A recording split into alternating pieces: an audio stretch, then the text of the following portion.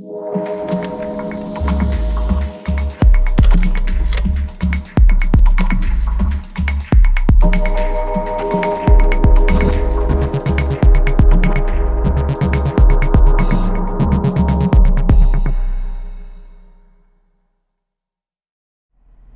everyone.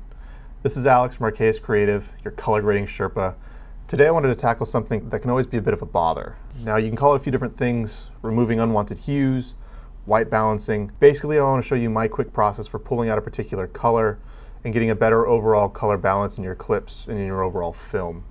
And you can even use this technique to get a specific look if that's what you're going for. Now to do this, I first and foremost have to get everyone acquainted with one of my all-time favorite tools. One of the things that I personally can't leave the house without, and that's Color Fixer Pro.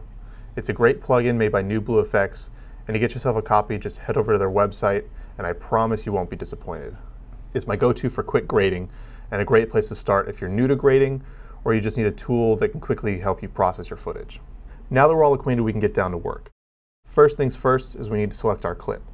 Moving over to our timeline, I have one prepared for us, so we'll select this clip, move over to our effects window, find Color Fixer Pro, apply it, and now we can start to examine our clip and start to correct for anything we can find. Now looking at this clip, and in particular at the bride's dress, we can see that there's a little bit of a reddish tint keeping the dress from being as white as I remember it on the day of the shoot.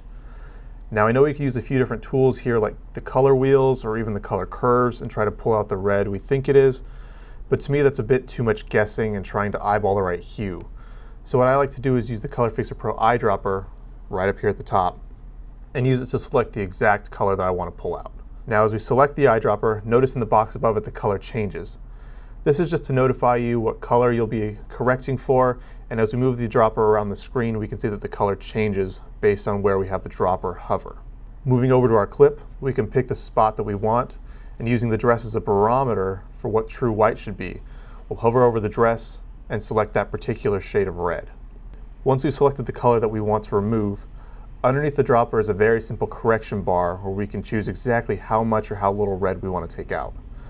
So starting at 0, we'll move across the bar, pulling more and more of that red tint out until right about here, where I think the clip looks pretty balanced and the dress is getting back to where I remember it.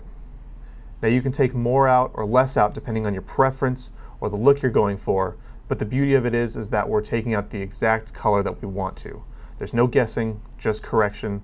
And with the eyedropper you can select any color on screen and pull out any color your heart desires. Now this is just the tip of the iceberg with Color Fixer Pro, but it's a great place to start because before I grade I love getting things to a balanced state before I really start to go crazy with it. And believe me, I can get pretty dang crazy with it. But for now, thanks for watching, I'll see you next time, and happy grading.